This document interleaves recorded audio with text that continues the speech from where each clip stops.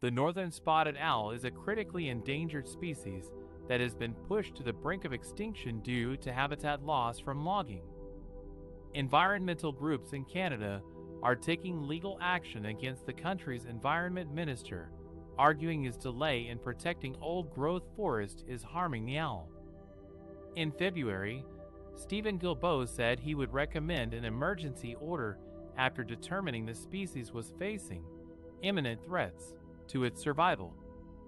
Emergency orders are a powerful tool under Canada's endangered species legislation and have been used only 3 times in the country's history, including once by Guilbeault. They grant the federal government jurisdiction over decisions typically reserved for a province, including the ability to dictate which forests are off-limits to logging.